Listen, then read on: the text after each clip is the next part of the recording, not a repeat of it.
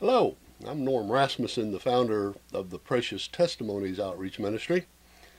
We'll be playing a testimony here about a gal who grew up believing that she was a boy. And this is becoming an issue more and more that humanity is having to deal with. And so after this testimony, I feel to make some commentary about it. And so let's listen to the testimony now, and if you're so inclined to hear what I feel the Holy Spirit would have me share about it, then so be it. God bless.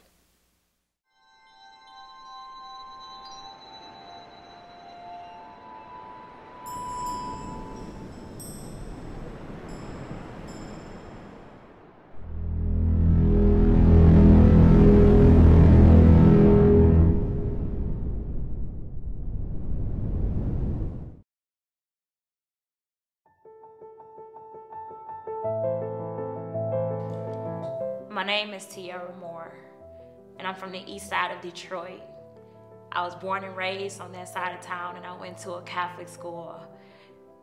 Growing up, it seemed like I was just a regular child, but in kindergarten, I knew something was different about me.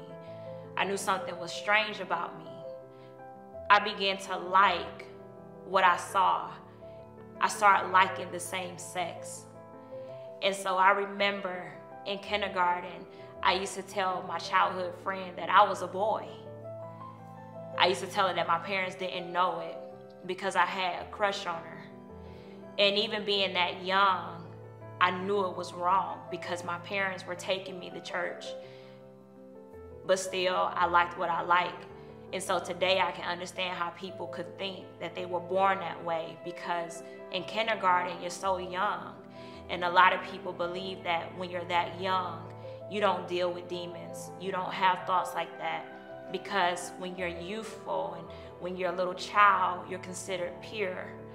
But the reality is that we're born in sin and shaped in iniquity. And so out of the womb, I was a sinner. And so as I began to get older, going to high school, I actually began to act on it. But before I began to act on it, I had relationships over the phone. So it went from internet to now telephone, dating guys as a cover-up. I never really were into them, never really liked them, was barely attracted to them. It was something I just did not like. I did not like men at all.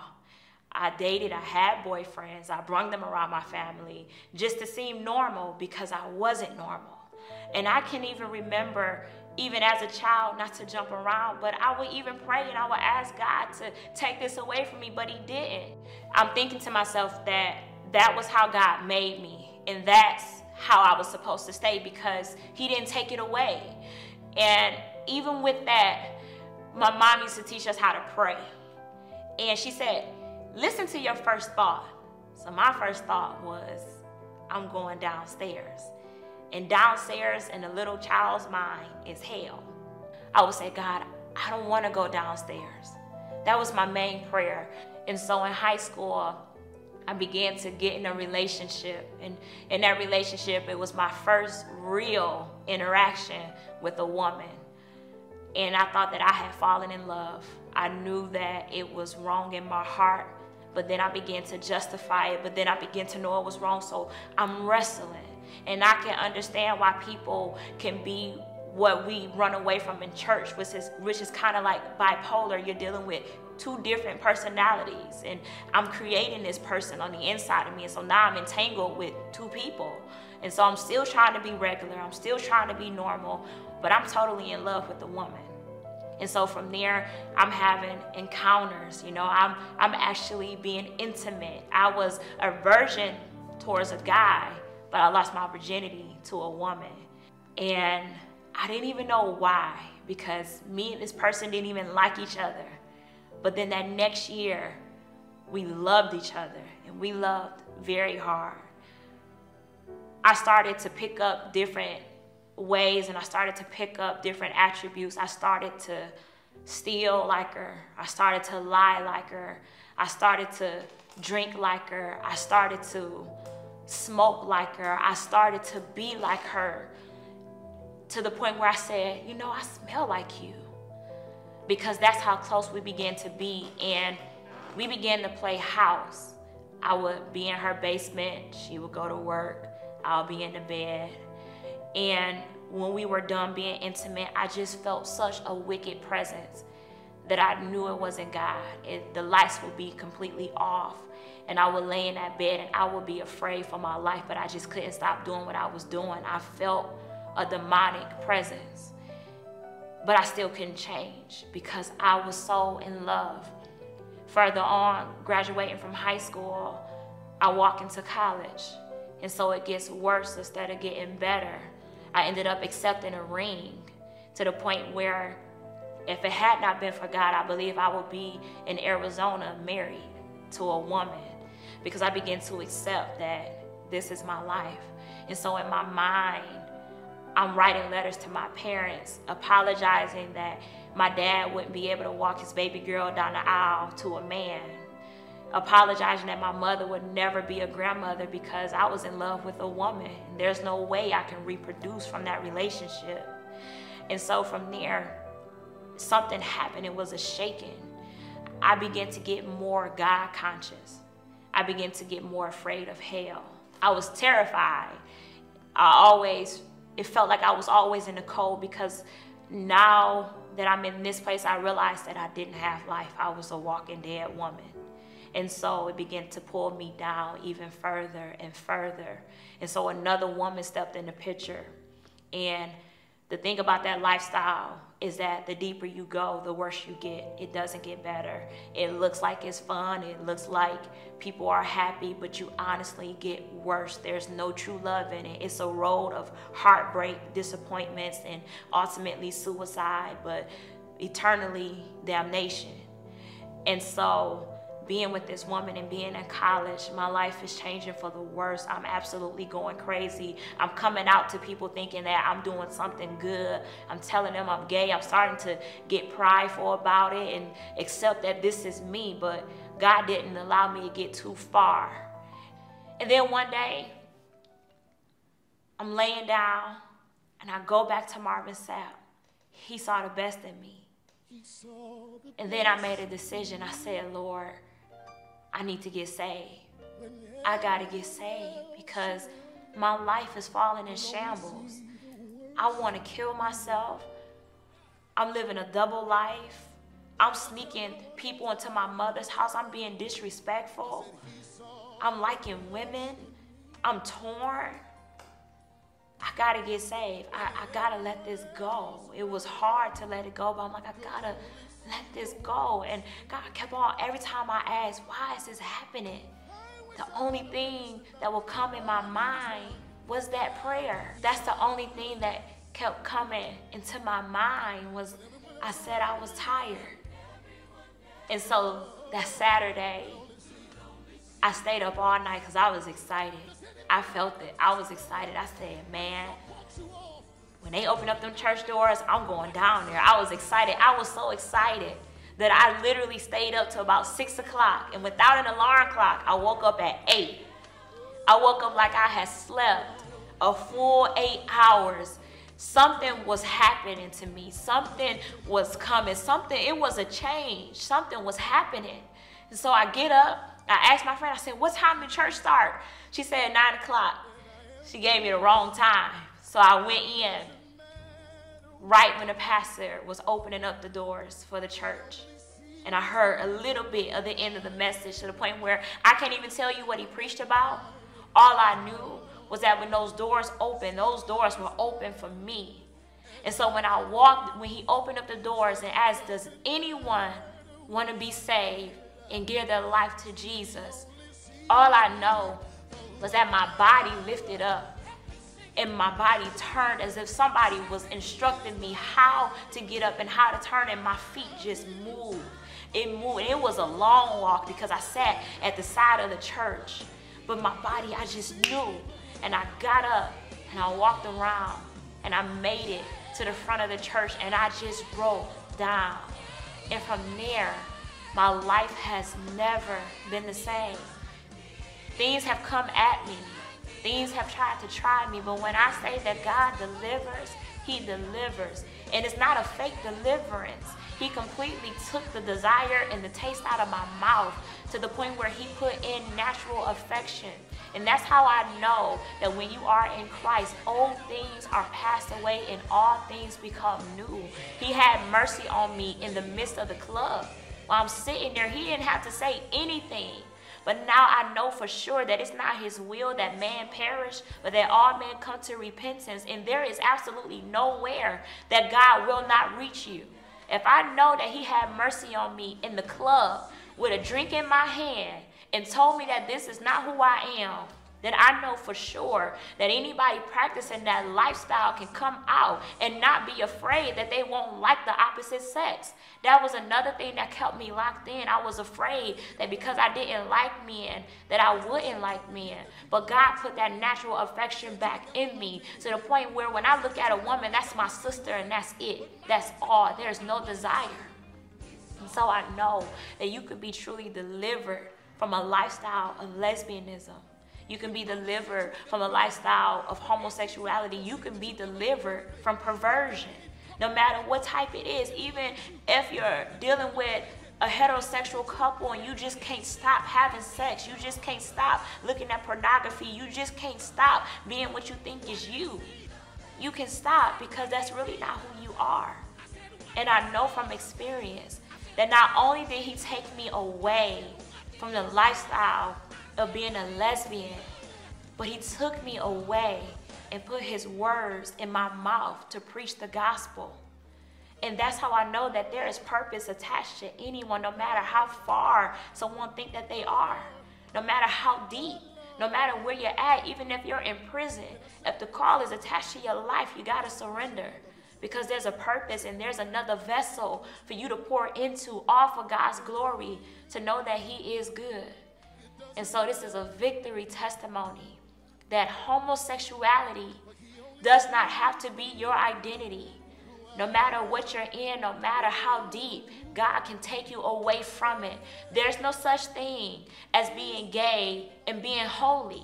There is no such thing as that. There's no such thing as being gay, holy, but you're not practicing it. There's no such thing. That is deception. God will take you and really clean you and take it out of you, because that's what he desires, for you to be completely delivered with no residue. And so I know if he did it for me and if he did it for someone else, he can do it for anybody. And that is the truth of this reality, is that God is a deliverer from whatever it is that you're caught into, no matter how tight, no matter how much you think is you. He'll change you and give you purpose and put his word in you. And someone else can be blessed by what God has taken you from.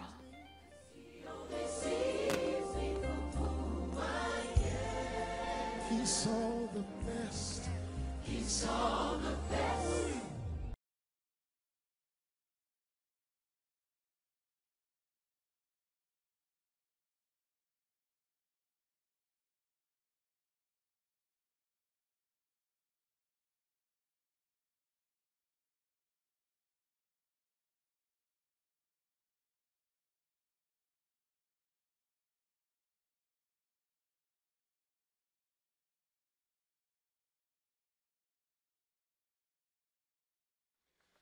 Well, I hope that this testimony has blessed you in some special way.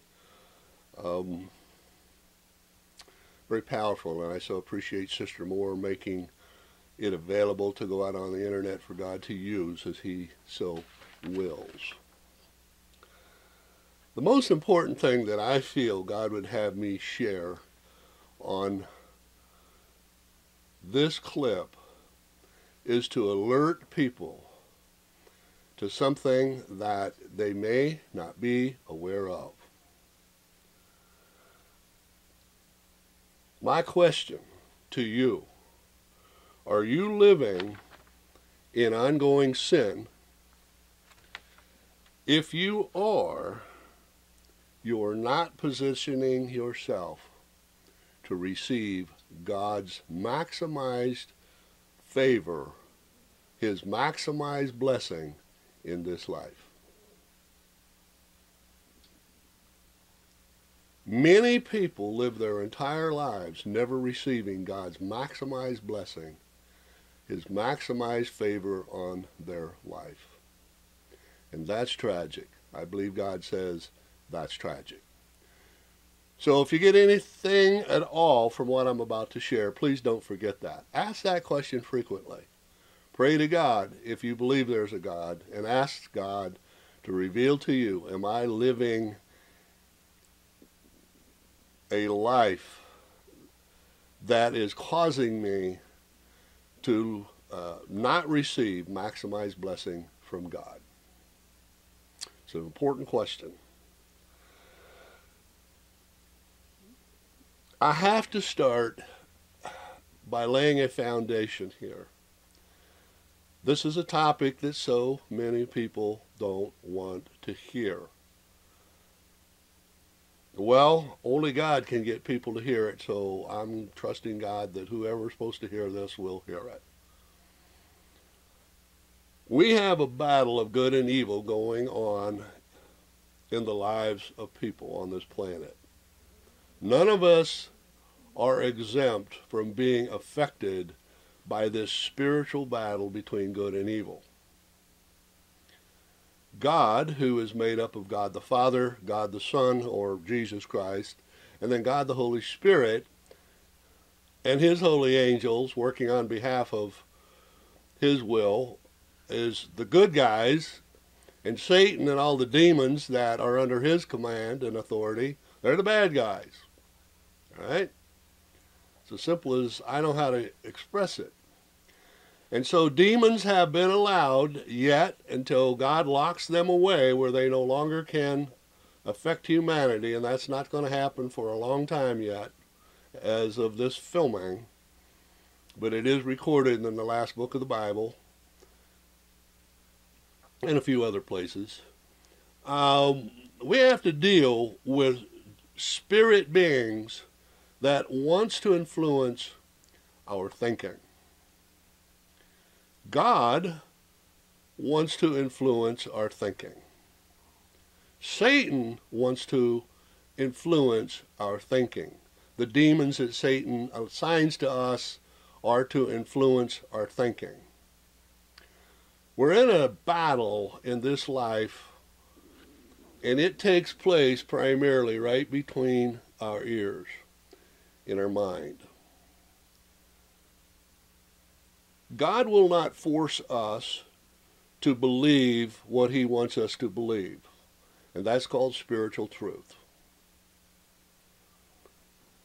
He will not force that upon us. He gives us free will to seek it out, and if we truly want to know what spiritual truth is, in other words, truth that God says is truth, His truth, He will impart that to us as He decides it's needed. We truly believe He wants to impart it to us.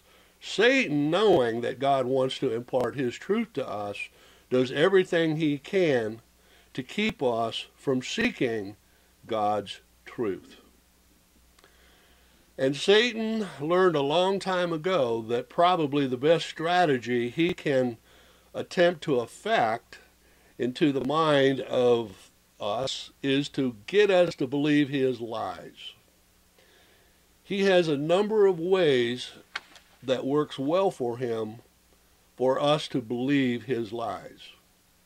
You can read about it, first book in the Bible, right at the very beginning in Genesis, where Adam and Eve were pure before God, but God gave them free will. Well, for free will to be tested, God has allowed Satan to enter into the human race to test us, to see if we're going to be obedient to God and what God says, His truth, and His commands, or we're not.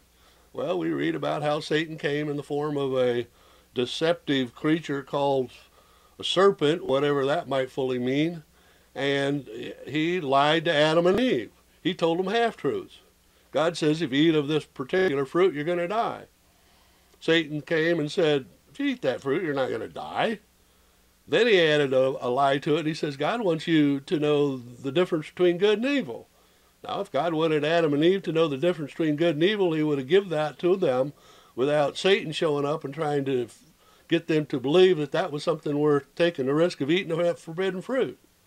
So Satan will lie to you, and then he will twist it, and he will give you some enticements. He's got a myriad of ways to trap us into sinning against God. Adam and Eve sinned against God. They disobeyed what God said not to do. Okay? Called sin. Rebellion against God. You can say it that way as well. And so, that sin nature of theirs somehow got translated into the offspring of Adam and Eve, and the Bible tells us, the New Testament Bible tells us, that we inherited Adam and Eve's sinful nature. We were born with a nature to rebel against God. We were born with a nature to sometimes, in most cases, believe Satan's lies easier than we can believe God's truth. A lot could be said about that. I won't go there. Satan will never receive any favor or blessings from God, nor will the demons. God has pronounced judgment on them. There will only be eternal torment. And yet that will come in stages. And their worst torment will not be affected until God is done using them to test and try the human race, to see what we're going to do regarding spiritual truth. Let me just interject something here. I don't know if you've ever been exposed to this, but have you questioned, why were you created? Why are you here on this planet? Why are you alive? What's the purpose of it all? Well, I can tell you what the purpose of it is. To glorify God, the real God, the true God, the God who's the judge, who's going to determine our eternity. We were created to glorify Him. Well, how do we do that? Well, in alignment with His truth. That is found in the New Testament Holy Bible. All right? And so Satan says, yep, I know all about that. That was really why I was created, and all the angels that got kicked out of heaven were created too, to glorify God. God created all angels initially to glorify Him. That was their purpose, okay? And so Satan, and the Bible tells us, a third of the demons at that time, however long ago that was, they decided, no, we want to make our own decisions, and we just want God to bless them. We don't want to be punished for it. We just would like the independence of doing what we want to do and hope there are no consequences to that. That was their mindset. God said, didn't create you for that purpose. Don't need that. I run the show. I'm fully qualified to know what's best for you. You aren't. They had issues. Satan, a third of the demons were kicked out of heaven. They'll never go back. They'll never have God's blessing and favor ever again. You and I, until we die, we can have God's maximized favor and blessing upon us in this life, depending, we might be dying of terminal disease and we're going to die tomorrow, so there's not a whole lot of time to see God's blessings, other than we can have assurance and peace in our heart. If we get truly saved, we're going to be in heaven with God for eternity. We're okay. We're not going to get judged for our sins, because I asked Jesus into my heart, become Savior and Lord. I asked forgiveness of all the sins I've committed against Him. He forgives us. We are squeaky clean the moment the heart stops. If we're truly sorry that we've sinned against Him, as much as we're capable of doing. Okay? Now, Satan best operates through deception. Okay? He best deceives us by his lies. Let's take a look at Sister Moore. She believed she was a boy at a young age. There can be various reasons why there was opportunity for one or more demons to brainwash her 24/7. You're a boy. You're a boy. You're a boy. You're a boy. And so, with need to deal with this, she was enticed to begin to have an attraction for women. Okay? She shares about that. That's very common, my friend. Satan is starting at a young age, speaking to males and females. Males, you're a girl trapped inside a boy's body. What are you going to do about it? Do something, Satan whispers. Or vice versa in Sister Moore's case. I'm a boy, so what are you going to do about that? Well, God knows that all of us need love. We need emotional gratification. And Satan will send us people who knows exactly what is exciting and enticing for us. And so that person will give us emotional gratification to a degree that we're addicted to it. We like it. We may not be getting it from our parents. We may not even have parents. But we are always prone to go to those who give us emotional gratification. Satan knows that, and he takes advantage of that in us. If we're not aware that he's even operating, trying to take advantage of that. Well, then as you grow older and you begin to experience hormone changes, and you ultimately begin to question and begin to experiment with sexual issues, having sexual gratification with whoever you want to have that with, and it's emotionally gratifying, it becomes something I want 24/7. I want it, and I need it, and I got to have it. Well, then Satan, you know, he sets us up into those situations as life goes on. And we fail to realize, because we haven't been taught, or we've yet to believe, because Satan has worked so hard at blinding us to the reality, there are demons that God allows in situations where they have great influence into our lives. We can go one further here. I don't want to get too far on it, but once you start giving into sexual temptations, whether you're having sinful relations in a heterosexual relationship with somebody outside of your marriage, or if you're not married, you're having sexual relations with a man or a woman, or both, you're sinning against God, because he has clearly said in the New Testament, don't fornicate, don't commit adultery. So if you're single and somebody else is single and you're having emotional sexual relationships with somebody else, you're committing sin against God. And he said you're going to be punished for that. So in the adultery situation, you're having a relationship with a married person, spouse, or both of them, this day and age, you're committing adultery. That's a sin. And serious sins, God says, they'll send us to hell if we don't receive forgiveness from Jesus Christ for them with a desire, God, help me stop this. This is not God-pleasing. I know that. Help me stop it. And then be patient about it. He wants you to stop it. It doesn't always just stop the way we want it to stop it or as fast as we want it to stop it, but he will stop it one way or another if we truly want to stop practicing ongoing sin. Now let's just stop here a moment. Being tempted to sin is not a sin. Satan will lie to you and say, oh, you're thinking these thoughts and blah, blah, blah. You've sinned. That's a lie. Till you commit the act, okay, you haven't sinned. Once you've commit the act, you've sinned. God has a dividing line between temptations and committing the act. Satan wants to say, oh, we see this scripture here where if you've lusted after somebody in your heart, you've committed to sin. No, it's twisting what God intends that to mean. We all have temptations, sinful temptations. That's natural, because we're born to want to sin. We've covered that. But giving into those temptations is what God says don't do. And if we continue to practice, engage in one or more ongoing sins, it becomes a very serious issue in that demons can then begin to oppress us and literally possess us to where we're driven and blinded to spiritual truth. We don't care what God has to say about it. And our hearts get hardened to what God has to say about it, because Satan has got us brainwashed saying, I got to have what I got to have, and that's what I got to do to survive.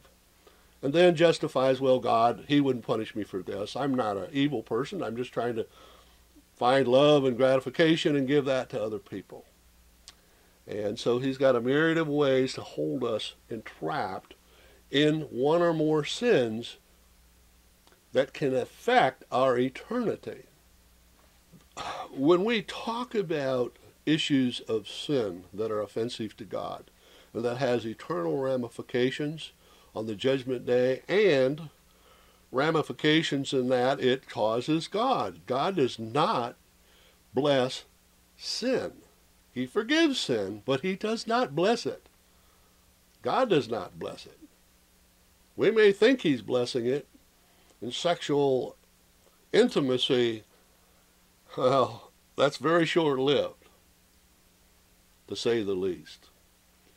And God, the whole core of Christianity is we're all going to be judged for the sins that we gave place to on the judgment day. And if we are standing at the judgment day before the judge, the Bible makes it clear we're going to be judged for each of those sins. We're going to be judged for how those sins affected the lives of other people. This is going to be a huge deal. And God is simply saying, I don't want to have to do that to you. I don't want you to be in that place.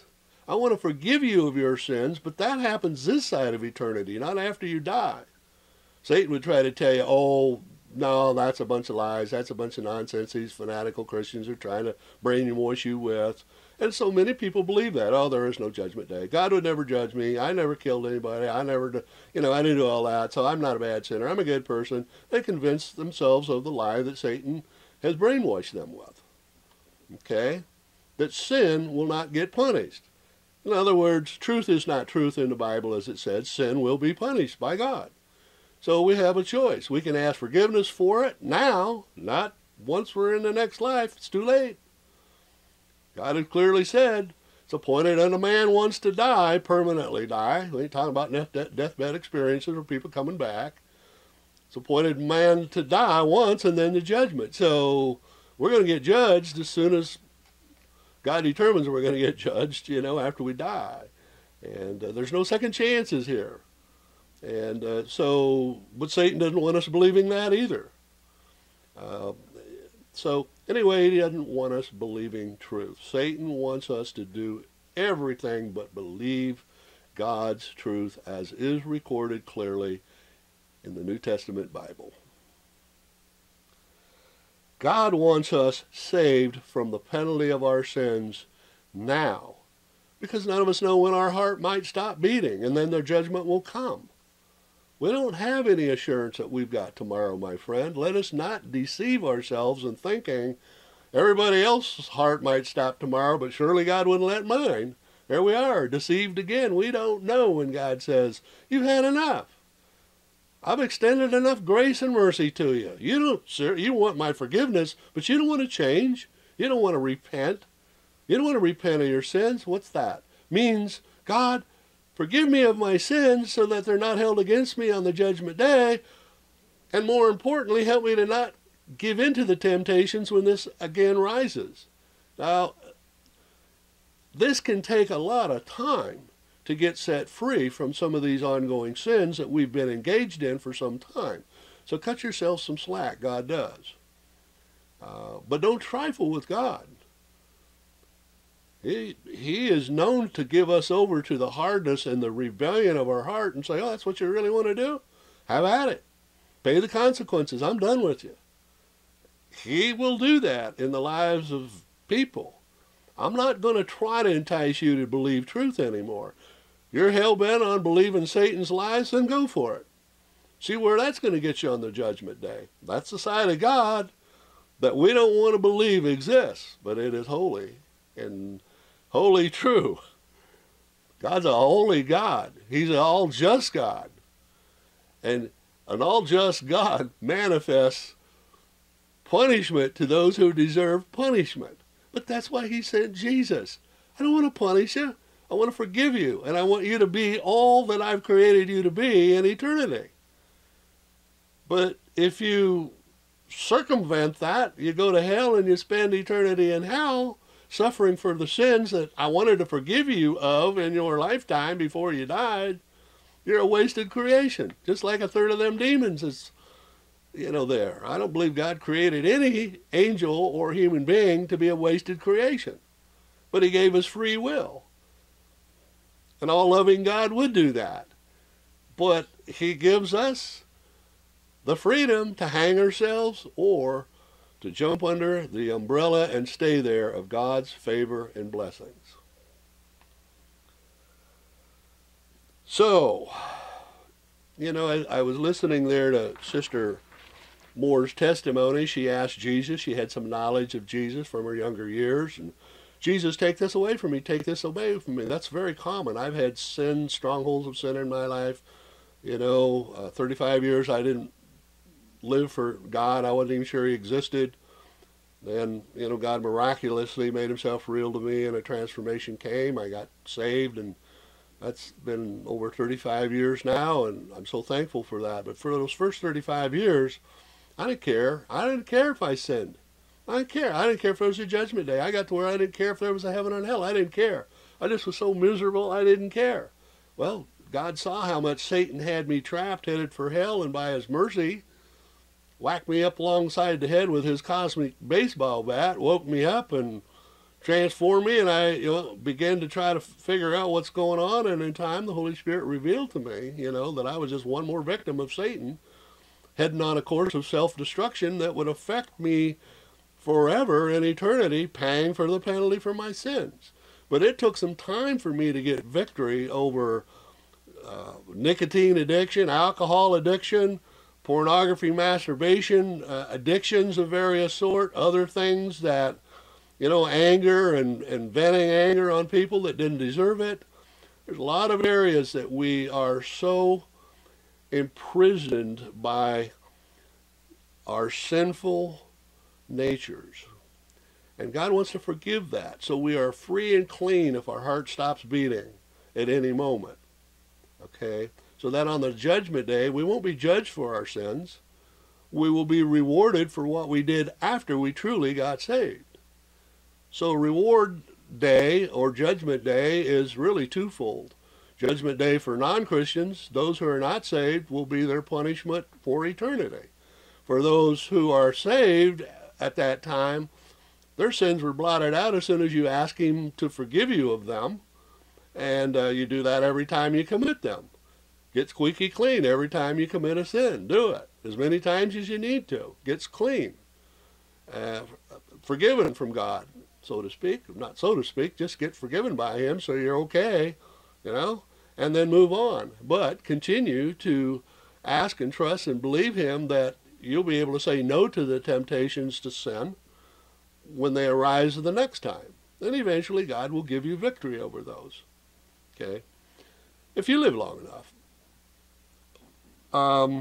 So the bottom line is you need to get saved if you're not. And don't think that this little prayer, well, Jesus, I'm a sinner, forgive me of my sins, I receive forgiveness, thank you for it in Jesus' name.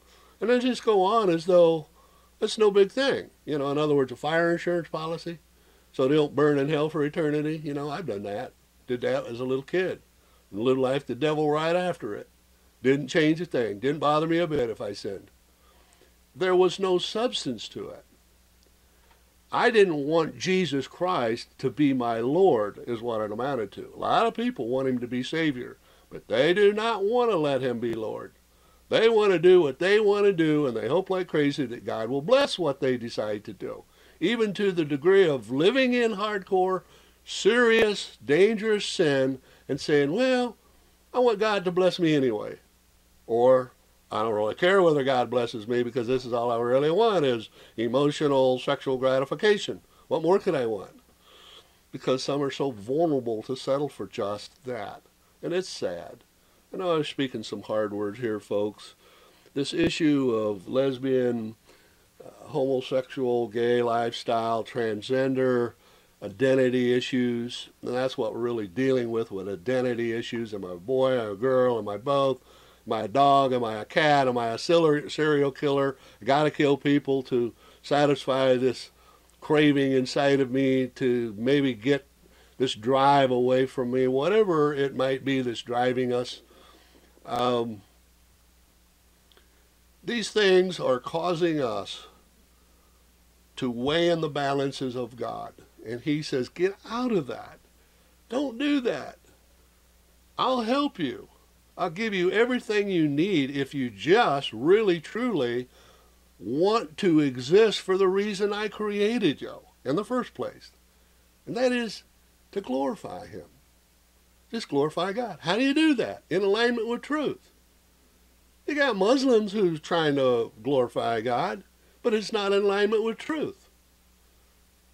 If they don't change and let Jesus be Savior and Lord of their life, they're going to find out glorifying God better be in alignment with spiritual truth that God backs up, or there's going to be severe consequences to pay for them. So living your life to glorify God, that's truth, but Satan will say, go do that every way possible, but not to please Jesus Christ and obey his commands in the New Testament. He's going to fight you 24/7 trying to get you to glorify God every way, but in alignment with Jesus' truth, the Father's truth, the Holy Spirit's truth. And let me say again, I share some hard things because it's not easy for me to talk about this all the time, but God truly, truly wants us to have emotional, spiritual gratification in our relationship with him. That's what he wants, because he knows that is the most satisfying.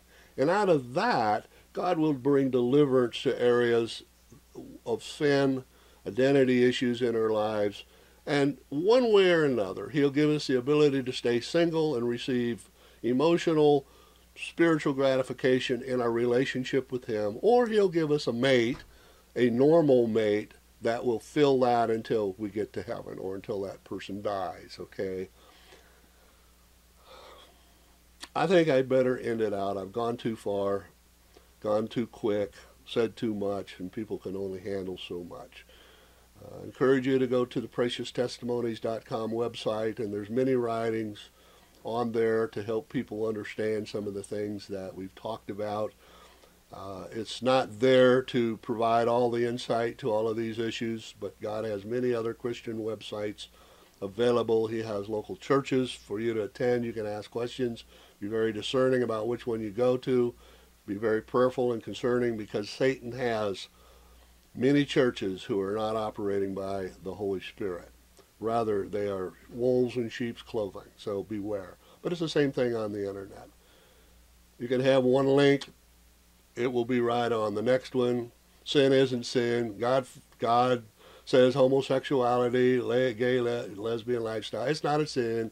You know, you got the Bible can't be trusted. It's just one of the books, you know, that'll help us, but be careful. Don't believe it is the only source that God has down here on planet Earth for humanity to receive truth. So read some other stuff. Listen, he's got a myriad of ways to try to get us to realize that the Bible is the only reliable, trusted source written that God has given humanity.